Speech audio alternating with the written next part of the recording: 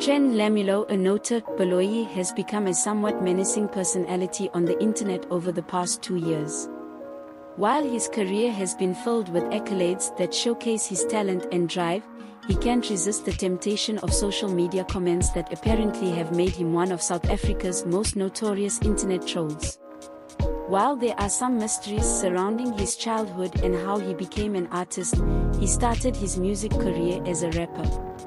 He has released several tepid pieces, including Sfizel, Karima, and Preacher featuring Questa. Although he refers to himself as one of South Africa's hip-hop pioneers, Baloyi is best known for his work as a music executive.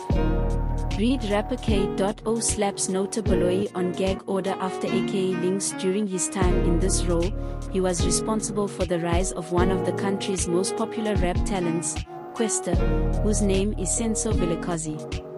At the time, he was the director of 2 record labels and his own label, Sofet Urbantainment. He was also, unsurprisingly, the head honcho of The Orchard, a subsidiary of Sony Music Entertainment. While Baloyi should be better known for his work in entertainment industry, he apparently can't escape the lure of internet. He's uploaded a lot of viral videos that haven't really put him in good standing. Here are some of Nota Baloyi's internet crimes. Baloyi Malali vs Names. It seems that award-winning content creator and beautician Malali Names is living rent-free in Baloyi's mind as she can't get her name out of her mouth. It all started in June last year with a piece of video released by one of the Names fans. Baloyi continued to compare Names to an animal he could buy and said he didn't find it attractive at all. He even hinted that he might kill her because it would belong to him. Unfortunately, this wasn't the only time Baloyi attacked the influencer. In October, Baloyi belittled her mother on Twitter, saying she was more attractive than Names and implying that she had plastic surgery. He tweeted, "My mother's body is better than Malali without plastic surgery. My mother is 65 years old, but she makes sure that my father has the same shape as 39 years ago. My mom is 65 and besides doing yoga every morning, she goes to the gym 3 days a week. My dad is 70 years old and can't run a block." It's time for Baloyi to stop humiliating and harassing Names.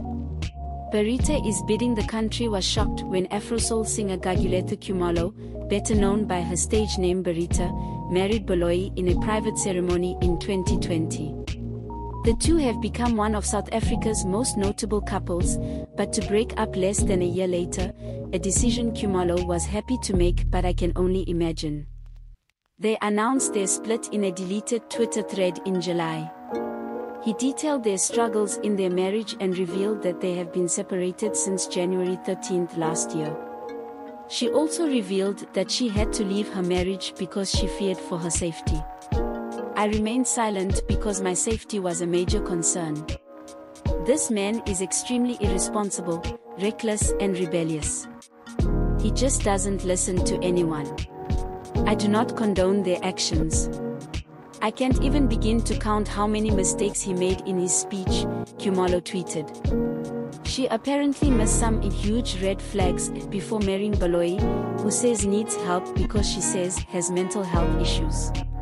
Luckily he cut his losses, said goodbye, and is alive today to tell the story. Nota vs Mozialai. This was probably one of the most unexpected problems in the entertainment industry in recent years. Last July was a busy month for Baloyi, who made headlines for rubbing rapper and TV presenter Nomuzi Mabina, better known as Musli, in the wrong direction. The beef started when Mabina finally got tired of Baloyi's online antics. This was after Baloyi made derogatory comments about her romantic relationship with Names and businessman Leroy Sedambi, insulted black women, and questioned their sanity. She even criticized media personality Lesizwe Dambuza for her friendship with Simizi Mlongo's ex-husband, Mohali Motanang.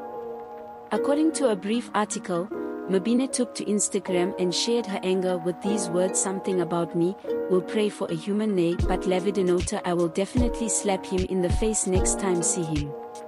Despite his violent rhetoric about women, he also scolded his fans for continuing to support him.